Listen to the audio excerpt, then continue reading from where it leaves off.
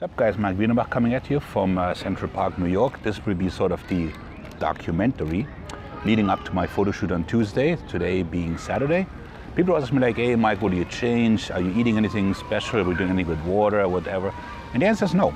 Yeah, I know, I just killed Bambi and Santa Claus. But basically what it is, like you're either in shape like weeks before the shoot or the show, or you're not, and then nothing that you will do the last 100 hours will change anything. So it's really more a matter of not stuff up the last couple of days before they're doing anything, like be it with like diuretics or salt restriction, whatever the case may be.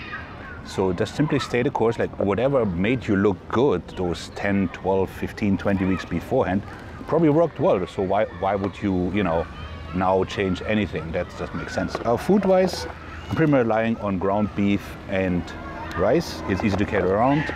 It has a lot of creatine, it has a lot of zinc. It gets me full. And the only thing I'm trying to do is having Saturday, Sunday, Monday sort of offish from work, is to get rid of these circles and look like a human. And I got a haircut, and I shall shave. But other than that, I really don't change anything. That was my daughter kicking the camera, thank you very much, but I just caught it, and that will be all. And we're back. So now we're 48 hours away from the shoot, a little bit less actually. And one question I always get, actually two, but they kind of go hand in hand, is, hey Mike, what do you do about carbs and water before a show? And the answer is nothing. I touched upon this in another video, but I shall do it again. So the bottom line is that by making any type of drastic changes close to an event, you have a pretty high chance of looking worse than you would otherwise, right? So there's no magic in the last 48 hours, but there's a high potential of messing things up. So I don't carb deplete or carb load per se, because it's the risk of not doing it right is much higher than the potential benefit. And doing a carb depletion sets you up for looking worse a couple of days. You don't know where you are and how much you need to carb up, and then people don't carb up enough or too late and so on and so forth. And anyways, then they end up ruining 20 weeks of dieting. Also, just because of my metabolism, or like maybe I'm just too high strung or nervous, I go through glycogen very, very quickly on a day-to-day basis. So if I don't constantly eat carbohydrates, I flatten out, and then I just look awful. So during the shoot, and we go over this more in detail tomorrow, I constantly have some, like I will make some, brownies, and of course having my trusted gummy bears just to stay full. So I'm not somebody who goes zero carbs for a couple of days and then carbing up and hoping for some magical changes. That's simply not how things work. Same with water. I mean, playing with water is just inherently stupid. That's plain simple it. So your muscles, they consist out of water, glycogen, creatine. So pulling any of those is just a bad idea. Basically, you don't know where the water comes from, whether it comes from under the skin or from, within the muscle cell. You don't control this, and you're gonna end up looking worse than before, because you're gonna lose an equal amount of water from under the skin as well from within the muscle cell. So you're just gonna be a smaller version of yourself. So the bottom line is you're either lean or you're not, The other thing is, like due to my condition, I have to take lithium, which is a salt essentially, and that dehydrates you anyways as is. So it leaves a metallic taste in the mouth, and then can be nausea. So if I don't drink, then that gets much worse. But regardless, nobody should ever mess with water. I don't know when this will die out in the bodybuilding world. I'm doing my best to make it go away. It's just an inherently bad idea to mess with your water. People have died from it because of the sodium potassium imbalance, and you're not looking any better. The bottom is this: the people that do well in shows or look good in photos, whatever, they looked good 10-14 days beforehand. So they didn't do anything magical the last hours or so. Like they woke up looking like Baloo the bear, and then they're like, oh, look at me, I'm Mr. Universe.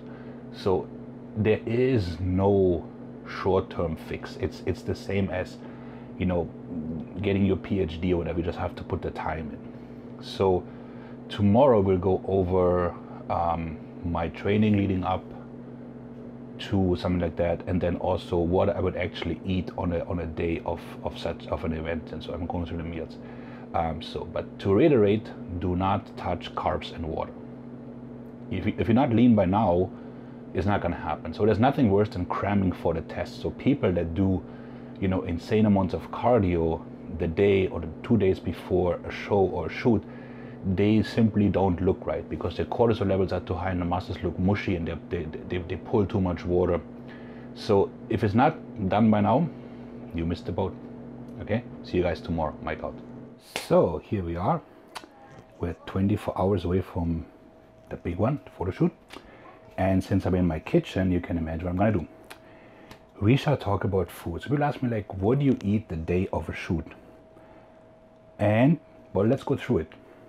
So my first 2 meals, which would be, so we're taking photos at 1 o'clock, so at let's say 6 a.m. and 9 a.m.ish, I would have 2 servings of this, which is essentially pork and bulgur. It could be steak and potatoes, anything that keeps you full, quote unquote, real food. And then from there on, every hour or so, I shall eat some brownies. So I'm having those. Okay. Now, how did I make them? I used, with my daughter, a regular brownie mix. Then we added some protein powder, put in some mussel egg, which is basically egg whites. We used cake batter. Instead of oil, we used almond butter. And then the secret ingredient, big secret, is German chocolate. Okay, why? Well, when you are going for an event, you want to have something that has a lot of energy but does not bloat you or fill you up a whole lot. You don't want to have a big stomach. So I, for one, like I said yesterday, I run through glycogen very quickly. So I would have to eat insane amounts of rice or potatoes, which you don't have the time or you're too nervous or whatever. So this I can simply kind of nibble on every hour and it will keep the muscles full. Additionally, for a quote unquote quick fix, I have Haribo Star Mix, only the best gummy bears. And then to get some sodium in, I'll be eating a little bit of potato chips, like a handful. So the sodium, needless to say, keeps the muscles also full and crisp. Plus at some point you just can't eat any more sweet stuff. To drink, I'll have Gatorades along the way. Always stay hydrated. We talked about this yesterday. I never ever cut water. It's just a dumb idea. It's dangerous and it will not make your physique any better. So by the time a shoot or show is done, I've basically eaten so much junk that I cannot wait to go back on a normal diet. So when people say like, oh, my show is over and I'm gonna eat this. I mean, we talked about this in reverse dieting, how this is a bad idea and it's gonna get you fat. Like for me, quite frankly, whenever I come off stage or like I'm done with the pictures, I'm like, okay, this was fun, but somebody please give me like, steak and potato or chicken and rice. Now, like I said, those brownies, they look mighty good and they will be a lot of fun tomorrow. But then after a while, that's it. So please note, I did not say those brownies are healthy. They're just healthier. They're a little bit more attuned to bodybuilding, and they're simply an easy way for me to get some decent fats, a good amount of sugar and some protein in while I stay full for the shoot. So the main objective is not to eat, shall we say, weight loss food. The main objective is just to keep the muscles full without having a distended stomach. And then we'll see what we do tomorrow. Maik out. Hey, sag hallo. Hello. Maik out.